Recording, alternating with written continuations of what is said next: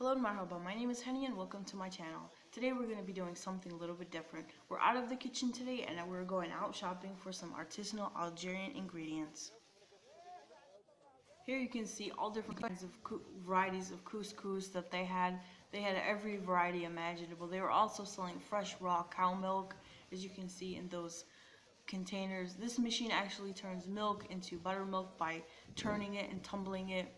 This vendor here was selling some artisanal hand prepared freshly made breads such as matloua, khubz ftair, khubz shair, which are different types of Algerian breads. And the next vendor was selling farm fresh eggs of all different varieties, from geese to ducks to quail eggs to fresh chicken eggs.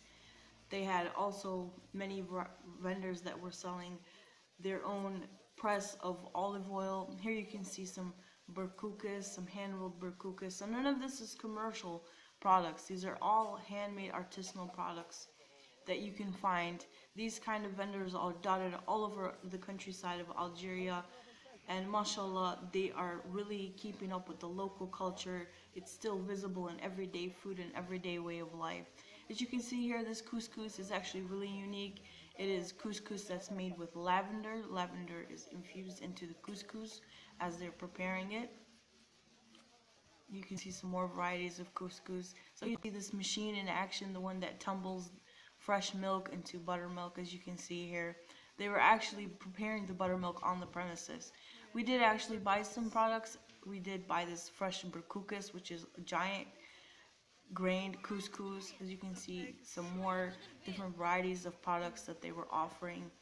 We also did buy some cheese from this vendor. They had some really nice cow cheese and really nice goat cheese. As you can see, that one right there, we bought that one.